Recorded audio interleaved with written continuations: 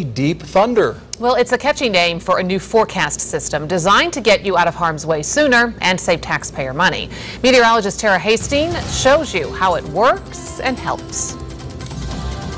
IBM has developed a supercomputer designed to look at a more specific area and come up with a better forecast. The computer technology is based on a supercomputer, which was on a popular game show that proved to us all it's all elementary, my dear. Watson, what is Sauron? Sauron is right. He marveled us with his quick and correct responses on Jeopardy! And now Watson's technology is helping forecast the weather. IBM, who provided 2 News with an interview and video, has developed and is implementing a weather forecast system called Deep Thunder.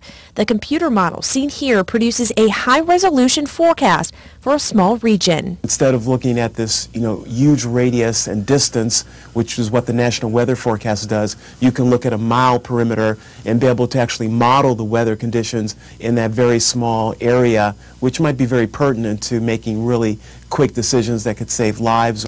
With specific details about changing weather conditions, extra time can be used to dispatch snow removal crews or aid firefighters out in the elements. What's the impact to our crew if we were to send them over there with the winds at a certain speed?